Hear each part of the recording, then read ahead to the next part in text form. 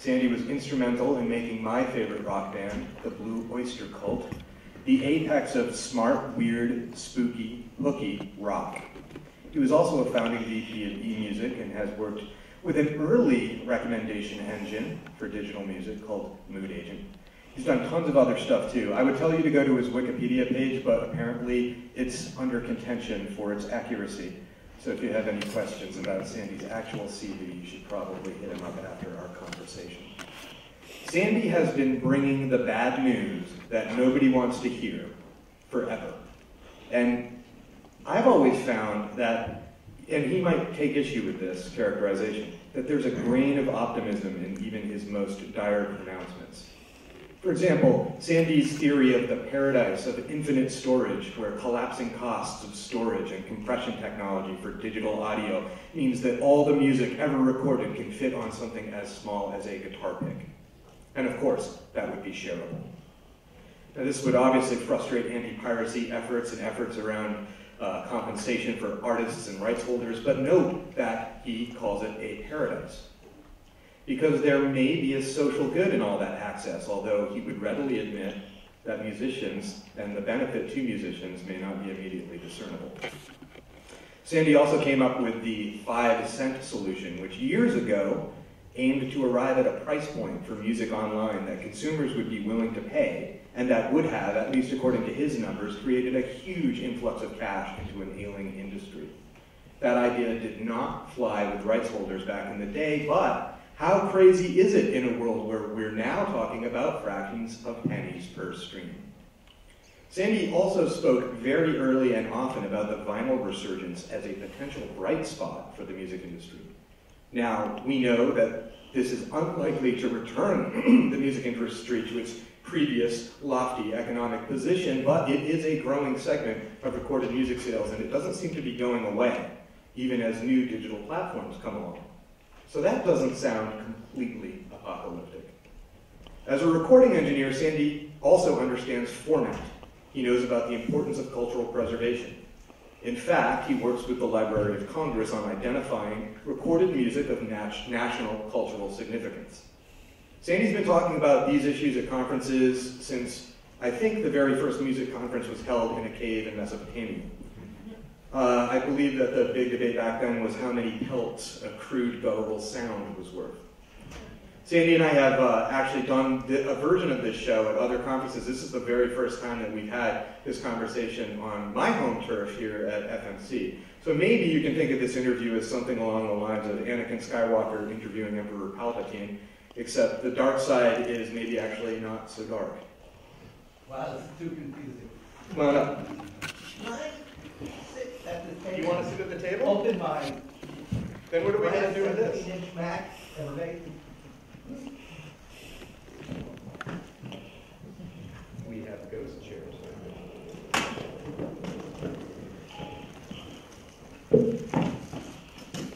So Santa brought some high-powered computational devices. Only two. Only 2 of them is necessary for our purposes today. Okay. Wow. You got your microphone? Yeah. You got your paper? Is it picking me up? Can I put it laying there? No, you have to hold it. Oh man, I don't know. Can you help? I can go like this, watch. Cool. This is what I do for people. This is how far I'm willing to go. Let's open this one. Okay. Keep on talking. I'm going to keep on talking. Sandy, we've all gone over so many times how the music industry is messed up, Yeah. right? Yeah. But it does seem to be rebuilding itself to some extent, but there's a tremendous lack of confidence about whether the new version will benefit musicians on any level. And as a matter of fact, we talked about that yesterday so much that I'm sure that I felt my head was going to explode, and I'm sure that some of the audience did as well. But people keep making music. Anyway, why do they do that? Because they like doing it. But why? We hear so much about the idea that this is only an opportunity for people to make money. Like, is money the primary driver? Should it be the primary driver? Absolutely not. Although it'd be great if musicians were paid for what they do. Why is it great? Oh, because they have to pay for their guitars, their amps, their acoustic Steinways, Yeah, they're Bosendorfers, they're Montans, I could go on. Mm-hmm. And also the industry that I was very fond of, that I grew up with, that the records that I listened to benefited from a massive backline of specialized skills, talents, and people pursuing vocations within this music industry that might not have even been about the performer or the songwriter. And you were a beneficiary of that system as well. Is it a loss to our culture if that goes away? Absolutely a loss to our culture, but it's not necessarily the case it's going away. You know, against all odds and all reasonable expectations, how many tens of thousands of people are being taught in recording arts academies these days? It's a shame that they have no snake to teach them, but still, there is a super quantity of people who are being educated. But where do they go after their education, I guess is the question. I mean, you've got the big student loans and you've learned all of these valuable skills and you want to get out there and make some use of them. Maybe you don't expect to live high off the fatted calf, but you want to be able to do the things that you got to do. I like that fatted calf reference. Well, first of all, there are a few places they can work at. I mean, some recordings are still being made by professionally qualified engineers and producers. One sphere of the semi-music business is gaming, and that sphere has actually begun to get out of the box and stop making scores exclusively or mainly on an in-the-box basis, and has begun to go back and record at least real analog instruments. If not on, yes, sure. It's been a real payday for Eastern European symphony orchestras. It'll work for almost nothing. So if you're the music director of the Sofia Philharmonic or the Bucharest Philharmonic or something like that, it's been okay for you. So why do you think the video game designers find the analog expression more attractive, even though they're creating these things that are ostensibly the example of the ultimate digital cultural art? Well, I actually happen to know quite a few people working this sphere of the semi-music business.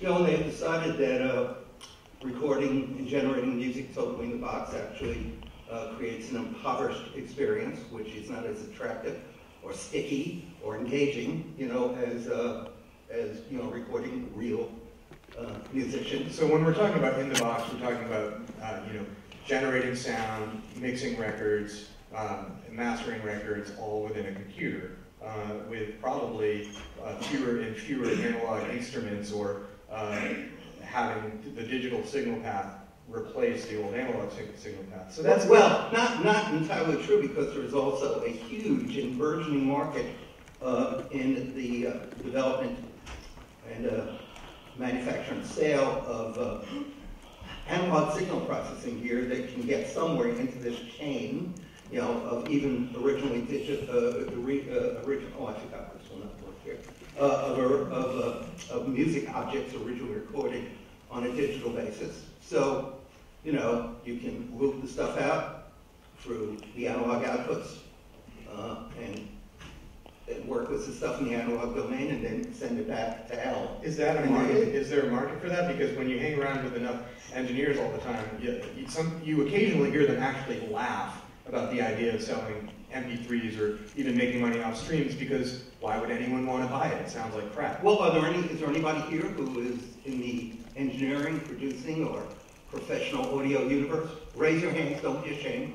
Okay, so you read tape op? Yes. All right, I read nothing but tape op. Yes. Do you read mix?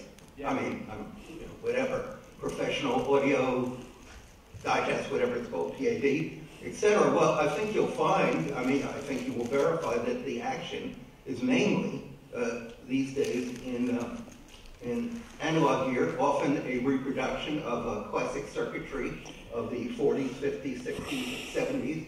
I just noticed that one of my favorite pieces of equipment, the analog and digital ADR complex compressor and dual noise gate, is now back. An incredibly unreliable piece of equipment. I own many of them, just so I have them at work. But it certainly was the key to the sound of many of my records, including Give Enough Rope. And when I was out on the road mixing the Clash, and And I brought along a bunch of API 560 graphic equalizers and one of these A&R, ANDR compressors. When I had to go home after mixing the show at the Santa Monica Civic Center, you know, Mick Jones said to me, I'm trying to reproduce his accent. Oi, Sandy, you're taking our guitar sound with you, aren't you?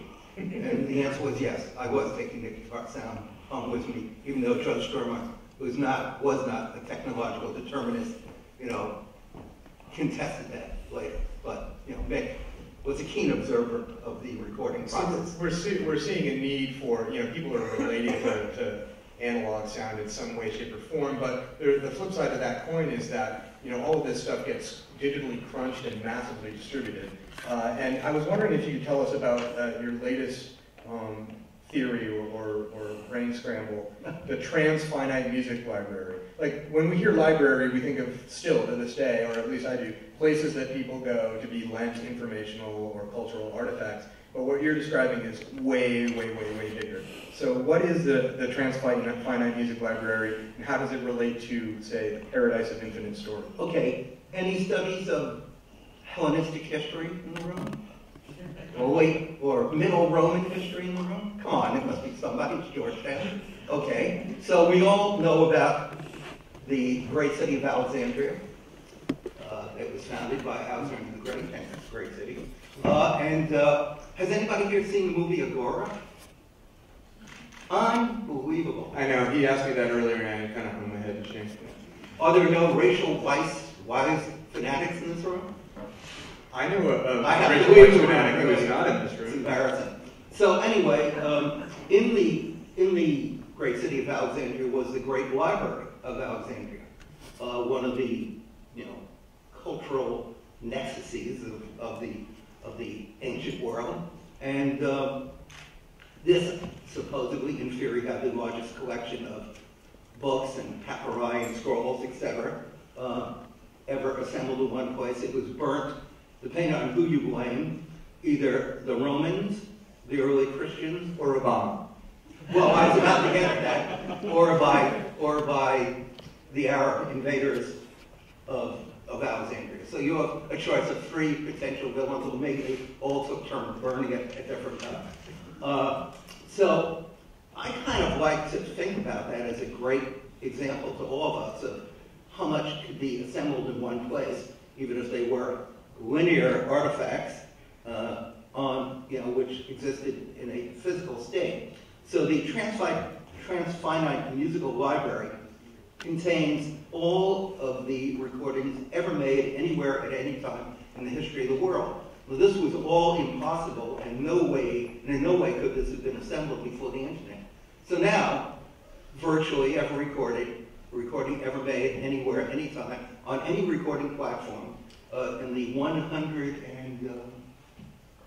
it's about 150 plus years history of sound recording, most of it analog.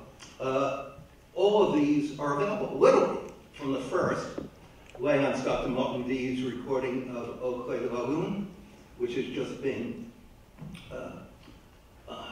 translated into a hearable form. Yeah, that's a fascinating. By as a function of the Irene device, which was mainly invented by three engineers or three scientists at the Lawrence Berkeley Laboratory, and also there was some input from the Library of Commerce, my friends there. And in fact, Haber, who is the principal scientist, the principal responsible party for this device, just received the MacArthur Award for his work. Anyway, so they were able to read and translate it into audible form the sound recordings of the music that Leon Scott de Martin D made in 1859 through 1861. His recording platform was an analog platform.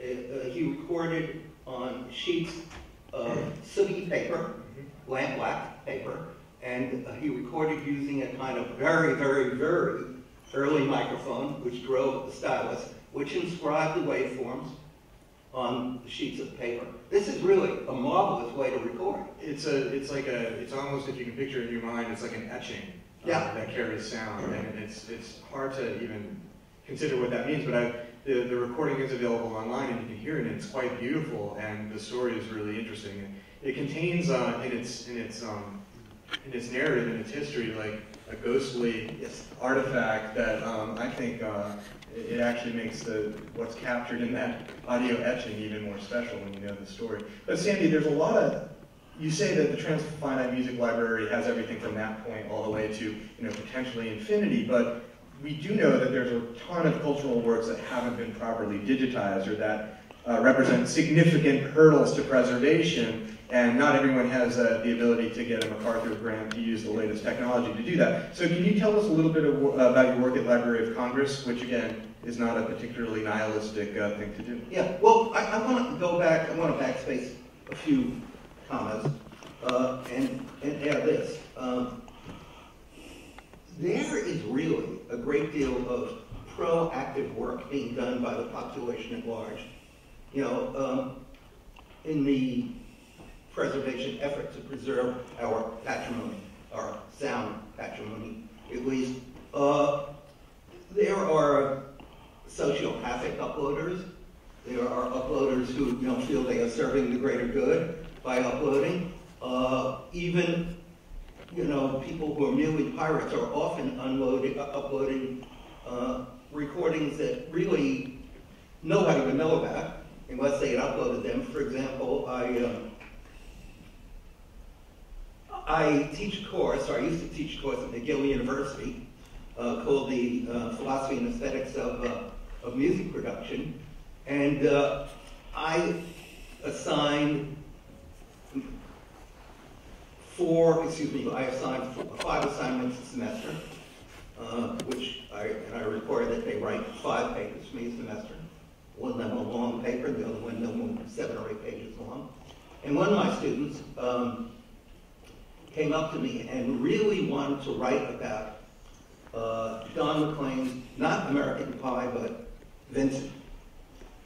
Okay, so I said, normally I would not want to hear Don McLean's Vincent. But, okay, I'll give you a shot. And I did a little research, and I found some uploads. In this case, they hadn't even reached YouTube, which we will get to. But they were merely on, a bunch of bit torrents. And people had actually gone to the trouble of uploading Tori Amos singing Vincent. This was actually a really interesting interpretation of the song. So this kid, who's a real smart guy, and actually wrote me a paper on quantum recording and the possibility of actually getting to some recording process that would exceed analog in its quality. He, went and found some recordings of Vincent. I gave him Tori Amos's recording, and one of the things that I do in my classes is that I practice what a friend of mine, recently deceased, unfortunately, Professor Fred Weidman at UC Santa Cruz. It's odd that somebody would be in paradise and then die. Really, if you're teaching UC Santa Cruz, you should live forever. Just to like consort with the pelicans and the surfers and all the rest of the stuff that happens there in paradise. And he is well known as the Grateful Dead professor. Yeah. Yeah. He had a huge number of students / acolytes. His classes took place in an auditorium that held 500 people, and there were always 200 people standing and sitting and violating the fire laws in these auditoriums. Anyway, good guy, really good guy, a real shame, that he has moved on to another venue. But he described what I do as recording-based musicology. And that's because there is no definitive recording or performance of anything. And the more performances that you expose people to, the more information that they are able to internalize about what was the potentiality of what the composer, had created originally. The work is not solely described by its score, nor is it solely described by any recording of it, nor is it solely described by a recording conducted by the composer with his own private orchestra, which Stravinsky, for example, had the privilege of doing for Columbia. It's really, So it's almost like it unfolds all or most or more of its potential information in the multifaceted recording. That way, it's like linguistics as well, because like you have, because of the length of time that it would take for all of these expressions or impressions of music to exist and cross-pollinate and expand. It doesn't look like a full sentence or a paragraph, but if you have the benefit of time and the right equipment and the ability to, sort of navigate that space in an ethnomusicological way, as well as an engineering way, then you can discern a new linguistics from this transference. Yeah, actually interesting. Fred Woodman was an ethnomusicologist. He created the departments at Brown, no great shakes, but he also created the department at the University of Washington, which is like really an important department. Then got recruited to Santa Cruz and moved from Seattle, which I think is almost paradise. It's a real paradise down there in Santa Cruz. Well, let's talk about like what happens when, say, the Library of Congress is doing its selection process to figure out what is an important cultural work, audio work, or recorded work in the United States. Patti Smith's Horses, for example. Tell us about how that came to be recognized. Sure. I'm an old buddy of Patti's, and in fact, I will, before I embark upon this, and you can bring me back to the main theme anytime you like, except when I don't. We had a theme? Wait. Unless I don't want to go back there. But I was going to say that apropos this recording-based musicology, you really haven't lived until you've gone through the entire corpus of Land of 1,000 Dances. You went? Wow. Oh, that sounds great. Yeah. I mean, first of all, Land of 1,000 Dances has so much to tell us in the fantastic recording of Cannibal and the Headhunters about the Chicano music scene in LA and how it developed. The original recordings, the New Orleans recordings made in New Orleans, have so much to tell us about, what things were like in the New Orleans scene in the mid-60s. And Patti Smith's recording has so much to tell us about nothing so much as the power and the extent of the human imagination when it is wielded by a weapon, as a weapon by somebody with infinite courage and infinite intelligence. I gave a speech in honor of Patti Smith at the Riot Girl conference in Seattle. Conference in Seattle. I was there. Was it a good speech? It was fantastic. RFO, which means right effing on. Culturally ignorant. And I just counted the ways in which Patti Smith was like kind of operating at such an exalted level that it was almost unfair to turn her loose because, once she got a shot at the big time, she got there in a very strange and winding, taffy kind of way. So now if you want to, roll me back in. Yeah, I mean, gently. So we know that... Reel me back in. We know that Horses is very significant. I think right. So many of us feel that, like, just as music fans. But, we're talking about the Library of Congress. Yeah. Everybody imagines this as being like some sort of stuffy federal something or other. And it is. Yeah. So here is, are there any members, are there any people who work for the library here? I'm glad we could confirm that. No? All right. There are no people here on the National Recording Preservation Board of the Library of Congress? Yeah, you can talk shit now, Sandy. All right. Well, I'm not. No, I'm just kidding. So, I am. And a couple of years ago, I guess I got there 3 years ago, really because of the FMC.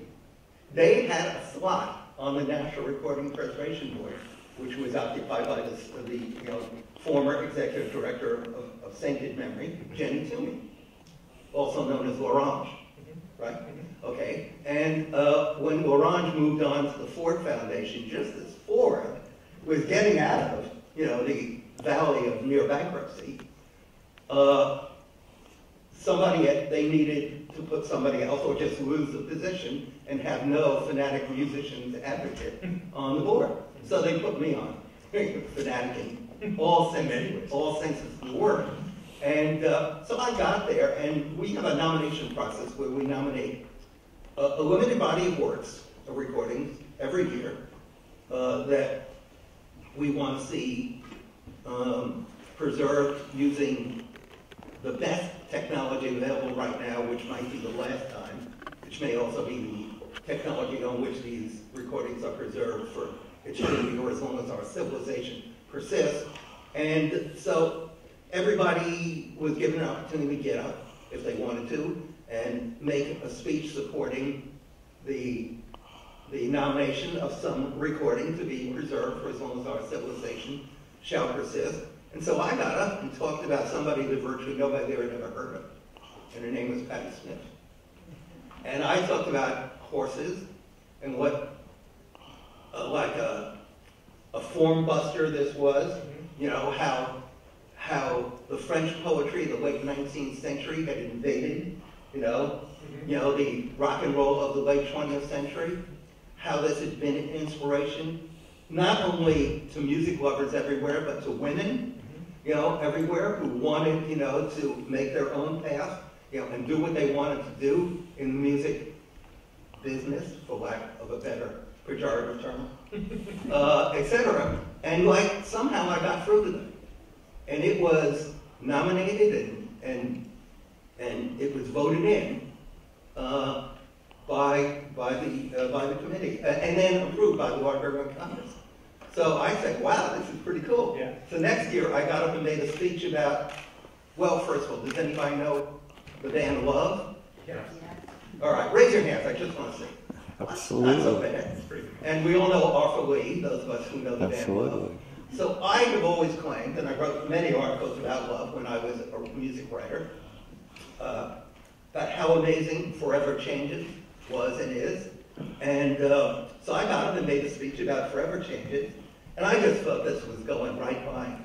But strangely enough, they didn't even bother to tell me, you know, I didn't even know it had been voted in, you know, and approved by the Library of Congress. I do remember when I said that many of the members of the band had spent a lot of time in jail, and that the one member who hadn't spent any time in jail, Brian McLean, had been Liza Minnelli's boyfriend. You can deal with it any way you want. He was such a handsome dude that bands in LA were competing to make him their roadie, you know, before he joined Love, you know, because he had his own following, girl following, and they would come just to bask in his Apollonian glory, you know, even if he wasn't playing. But Love was smart enough, Arthur Lee was smart enough, you know, to incorporate him in his band, and he wrote some of their best songs.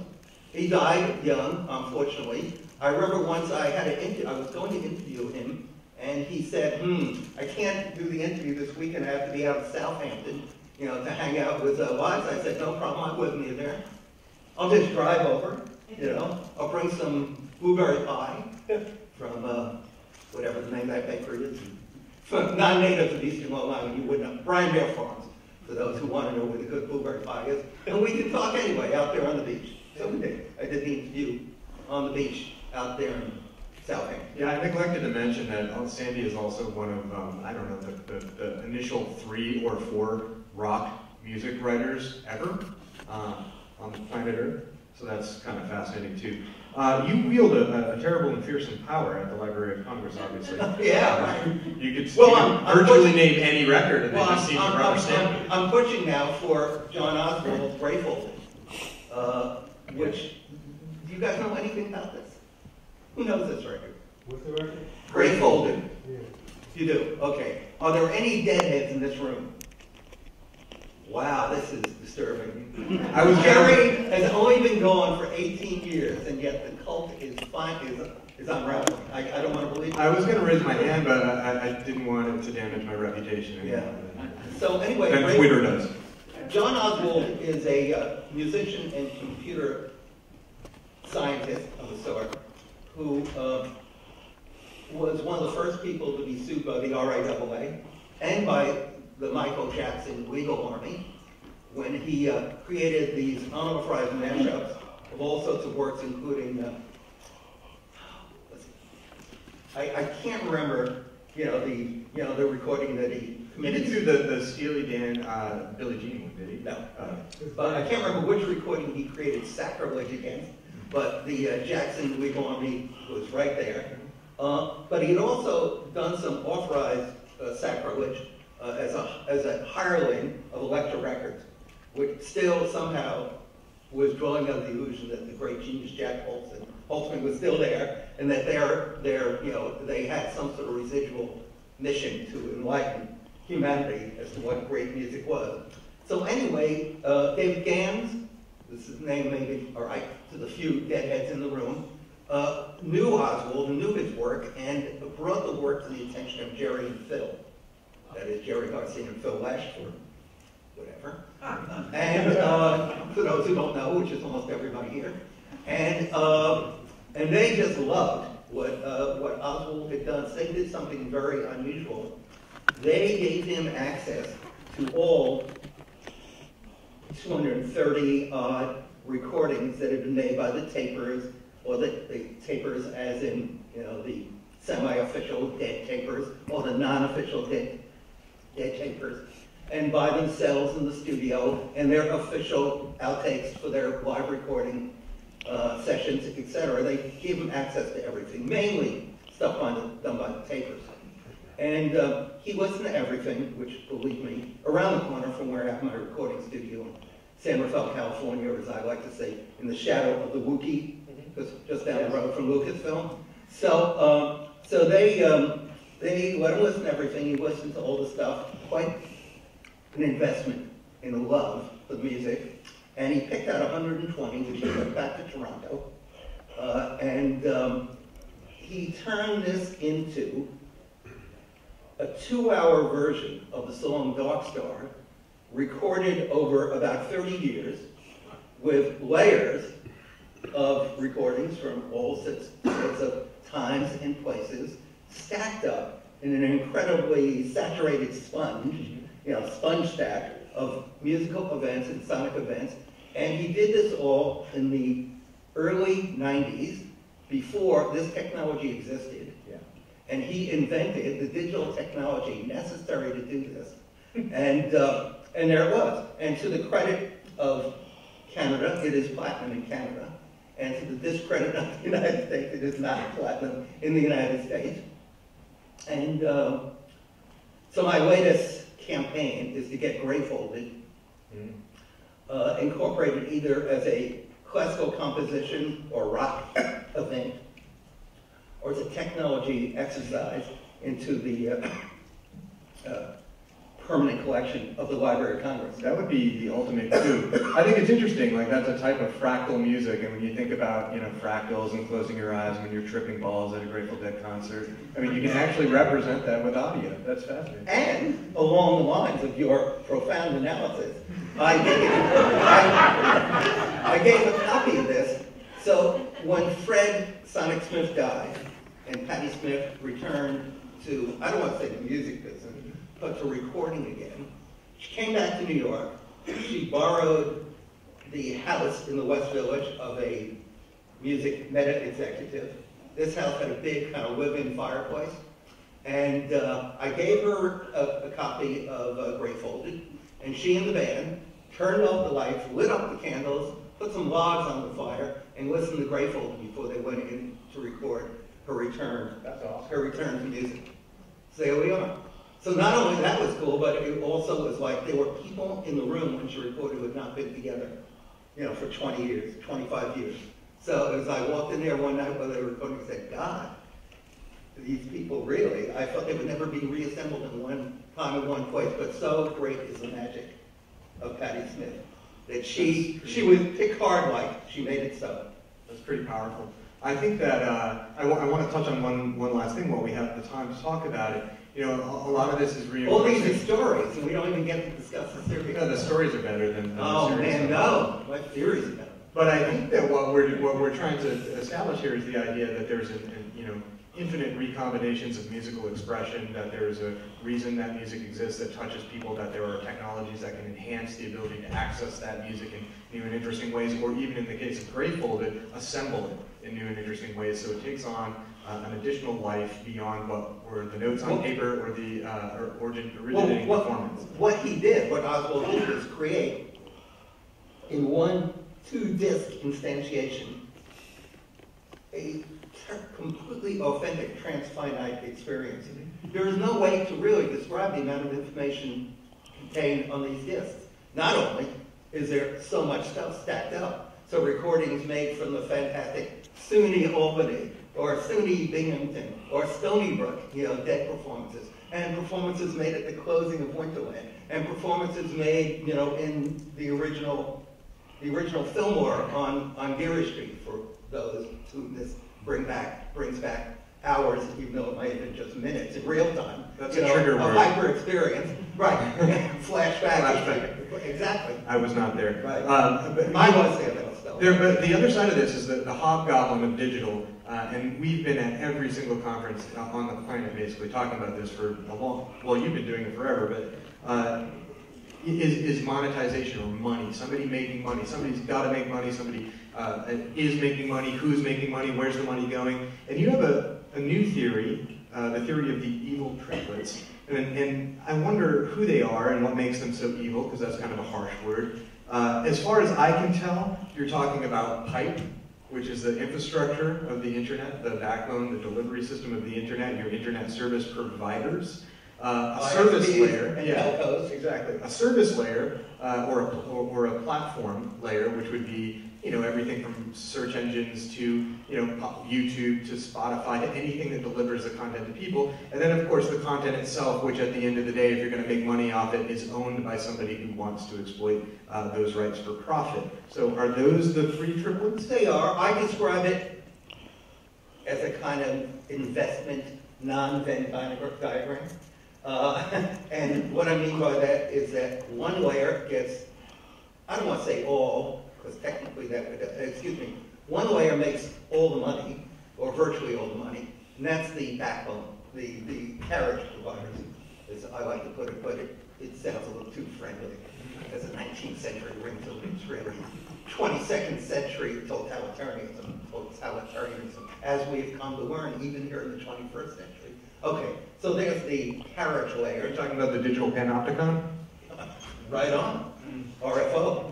And then there is the layer of mainly occupied by streaming services, which gets, let's forget about the investment made into the telcos, the ISPs, the fiber, the fiber dudes, etc. That all makes sense, because no matter what is going to be happening, whether it's happening on the part of the NSA or happening on the part of us, to differentiate Google from the NSA, but that's so silly and naive. No matter what is happening, that investment is going to be made. But the other big investment is made into a whole endless series of what I call greater and greatest fool enterprises. And these are, for the most part these days, streaming. Because even the biggest idiots, the greatest fools ever, have finally gotten the message that there is no there in downloading. I mean, if iTunes, the music service, were to close down tomorrow, the impact on Apple's bottom line would be immeasurably inconsequential. I'm trying to minimize it as much as possible. I also have found no claim anywhere that any downloading service has ever made any money, including iTunes when you can find its music. Well, they've cross-collateralized their profits across a lot of different areas. I think everybody has to do that. Mainly to Ireland.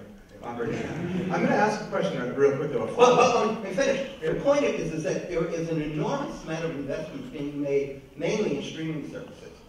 And here's another place here's another example of an enterprise, of a class of enterprises that I've been able to find no evidence of ever having made any money. No, zero. Nobody will claim it. I wonder why that is.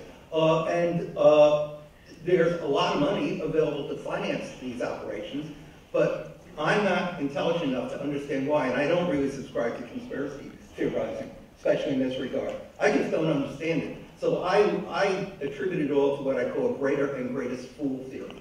I teach a course, I used to teach a course at McGill, and I will be teaching at the U of T, and also because I was given total license to kill by the good Dominican sisters of the Dominican University of California. They let me do anything. I taught there for a semester, and I taught a seminar on this where I developed this entire body of theory. because I just want to rethink everything from, from sub-ground zero. I really wanted to just go back and rethink it all, and abandon what I've been teaching, the matrix that I employed in years gone by at McGill, for the benefit of my French-speaking students. One thing that seems interesting to me is that you're calling them triplets. They're already pretty incestuous triplets. You've got Comcast owning NBC. You've got the major labels with an equity share in Spotify, which we talked about a bit yesterday. And you have other service layer providers partnering with content providers and maybe even laying fiber in select cities. So it seems like there's a blur in this. Well, I don't know if either of us finished the description of the investment situation, because I think that's very important. So obviously, and the profit situation, obviously the telcos, the backbone companies, the fiber addicts, et cetera, are going to continually invest because they have to, absolutely have to, or they will come to a crashing halt. Then there's this huge recurring investment in enterprises which show no sign. And by the way, even though you can't find any evidence that any have made any money, you find lots of evidence that none of them can make any money. People have gone on record and said that. Just, Well, they keep shifting the goalpost for where the money is supposed to go. So, all right, but no profits. Many people believe, most people believe, no sign of any potential profit. But apparently you say that you can still make money off of something that, obviously the music industry is paying some attention to because they have to diversify revenue. Vinyl. Yeah, well, the music industry does not invest in vinyl. How many people here are commissioning the making of vinyl for themselves? It's really expensive, though, isn't it, when you're doing it? It's only $350 a pop total. It's not that expensive. Are you selling it yourself? Yes.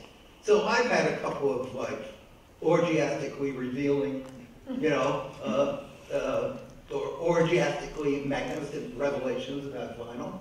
For example, we all know, I hope, Patterson Hood, drive-by trucker dude, yeah. All right? So a few months ago, I went to see him in Mill Valley. You're just like kidding me. Even to me as a joke, and I live up the road. So I went to see him play in Mill Valley, and he had his table set up outside of Sweetwater, which is a legendary venue. He was performing as a solo artist without the 18 other guitarists and the truckers. And so he was selling CDs, and he might have been selling download or download coupons, I don't know. I like to think he's too smart for that. And but what was he really selling? T-shirts and all the usual stuff. But what was he selling the most of by far? Vinyl, $25 a pop, $3.50 to manufacture. Everything else, if you're selling it yourself, is yours. Now, one thing about vinyl is that the music industry has been slow to awaken as to how big this is, especially in terms of profit potential. So artists are getting, to make their own vinyl. It's not all profit. You do, I'm sure, have to pay the record company something, for the rights to use these masters to make your vinyl. So I don't want to exaggerate too much, but it's an awful lot of money depending on your deal. And I did a calculation once that, let me see if I can just find this, because this is really a pretty... Find it quick, because we have to wrap up. We have an FCC commissioner here we go. In the house. The cost to manufacture a vinyl LP was 100 to 200 gram virgin vinyl. Stuff that the record companies had not used in an eternity. They wouldn't know virgin vinyl. I don't even want to finish the statement. Therefore, each 100 million vinyl LPs cost about $350 million to manufacture. It's a third of $1 billion in North American nomenclature. Assuming the wholesale cost of a vinyl LP, I'm including everything, and I'm really overstating this, is about $10. Packaging, whatever, and I am overstating it. Therefore, assuming the wholesale cost in a wholesale environment is $10, let's go back, let's cancel some of what I said. It's built into it, but anyway, and if you're selling this yourself, if this is your own private item of vinyl, you're not dealing with selling this to anybody at wholesale. Therefore, each 100 million vinyl LPs sold at wholesale, which does not describe the situation where bands are actually vending the stuff themselves, equals $1 billion in revenue. Remember, 1 billion equals 100 million. Therefore, each 100 million vinyl LPs sold equals $650 million in profit. Now, the total, the gross income of the music business, of the recorded music business, is now adjusted for inflation, although this is not as impressive when I say adjusted for inflation, because there's really been not much inflation in the last 15 years. It's been in food and cost of energy. Give us the number, man. Well, anyway, the total income, gross income of the recorded music business is about $7 billion a year. Yeah. So that would represent, a significant, a small, but like a not insignificant chunk of recorded music revenue. So we have to go. But I'm going to say that everything that we said here, including that, was incredibly hopeful and uplifting, right? We did our job. Well, the last word is you could actually imagine, and I taught a course on this, an alternative vinyl economy that makes more money and certainly returns more of it to the artist than the entirety of the now deprived, depraved, and decadent conventional music business. Just something to think about. Yeah. And I hope you do. Thank you very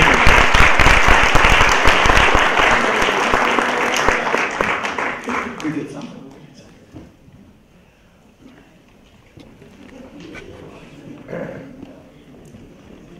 And I'm happy to answer any questions